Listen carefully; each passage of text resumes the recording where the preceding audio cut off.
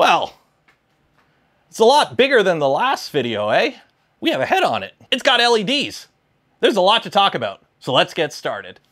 So we're gonna start off with the part of the Gundam I'm sure a couple people in my audience are gonna be very excited for, the feet. And these things, these boots, they're big. Just to put it in perspective, I'm a size 9.5, and yeah, these Gundam stompers totally dwarf my regular shoes. So these things are big, and these were fun to put together because they're surprisingly simple. They're feet. There's not much to them, but we actually do have quite a bit of movement to them. We actually do have, we have the toes move, the heel moves. We actually have some play in the ankle joint itself, and we can pivot. So when we eventually get the full Gundam put together, we have some decent posability with these feet, and putting together, pretty simple.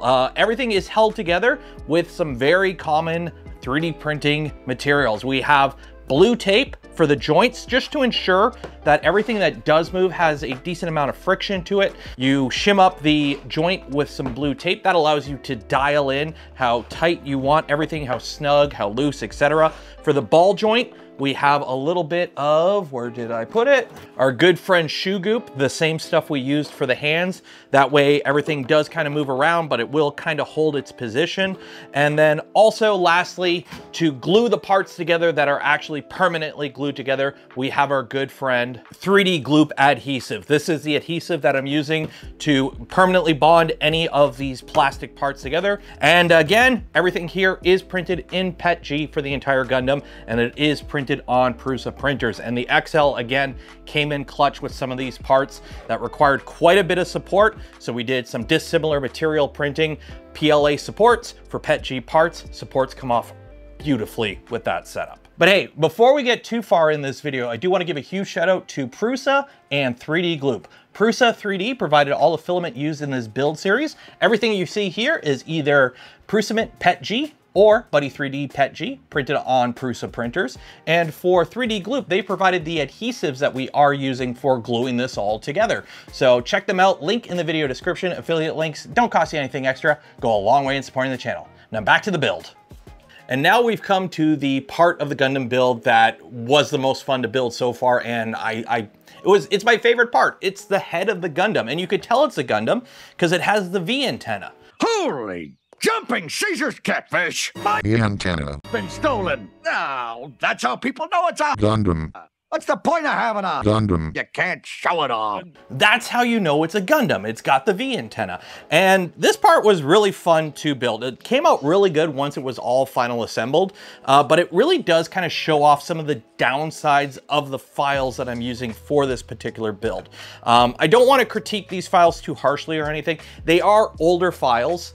They are a couple-year-old files, and the original designer, obviously, I'm assuming, didn't intend for somebody to take those files, scale everything up 200%, print it in a different plastic, and judge it by modern standards. So while everything has gone together pretty well, I've had to cheat quite a bit. And by cheating, I mean, we don't have all the features that this would actually be able to do. This is supposed to be able to fully open up. You're supposed to be able to basically remove pretty much all of these white armor pieces here and see underneath the Gundam. So for example, you can see the little bit of the yellow here. There is the full assembly for the Vulcan cannon in the head in here, but you're not going to be able to see it. Everything is basically glued together. I could have spent a ton of time remodeling these files to make better fitment. I did try playing with fuzzy skin in a few spots to see if that would tighten up joints. I could have also shimmed it all or glued it all. In the end of the day, 3D Gloop to the rescue. And since this is mostly going to be a standing piece, an art piece is just going to stand there, look good. And I'm only going to want posing of like the main joints, the elbows, the waist, the knees, etc. I made the choice to just, again, glue it all together, but we still have some parts that move. And that allows us to get in here, push the button, and turn on the LEDs. Because if you can put LEDs in something, you put LEDs in something. And the LEDs just make this pop. So we have 2 orange LEDs in each eye, and then we have a singular red LED in the front and in the back here. So the wiring for this was very simple. It's the simplest wiring circuit in the world. All the red wires twist together, solder. All the black wires twist together, solder. it's a very simple circuit, and to power it all, I just used a cheap disposable USB battery bank that I picked up at a trade show earlier this year or last year. I gutted it, so it's just the 18650 cell with the PCB. I removed the full-size USB port and just soldered on some wires, and then we still have the micro USB, so I can still recharge this. So it's rechargeable. That's good, I guess. So yeah, so that is the head of the Gundam. So let's start putting together what we have to put together. And it's, hopefully it still fits in frame. Okay, but actually before we start building it up, this is another part that I had put together. This is the waist and hips of the Gundam itself. So this part's pretty cool. This is where the torso part attaches, and then the legs will attach to this. So for the leg joints, we actually do have some movement here in the hips. Legs move forward and backwards, in and out. That'll come very handy when we're actually building up the whole Gundam and posing it. And then we also have these armor slat pieces here. So these just kind of fit into a few positions here.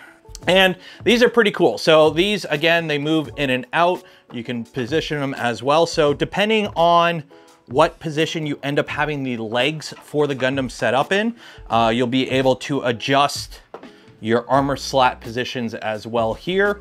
And these do have a little bit of movement as well to them. There's supposed to be a gimmick part where they're supposed to open up, but again, because of the fitment issue I've been running into these parts, they're mostly just glued together into one solid part. But I still have some parts in here that do move as well for posing and whatnot. So these are the hips. They do not lie. Let's build an upper body of an RX-78-2 Gundam now.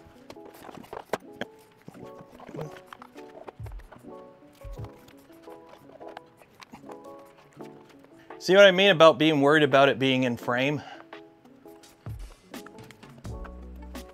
There we go. Give me a moment here to move the camera. Well, it's officially taller than me. This won't be the final size for it. It's still on the bench right now, but I've had to move the camera and pan the camera up here. So we do fit in frame a bit for this last little part of the video. But yeah, it's looking imposing, especially with the LEDs and the eyes there, and just putting together, it's nice and bulky. I love it. And I can't wait till it's done. We still have some parts to build, obviously. It doesn't have any legs. That's kind of important, I think.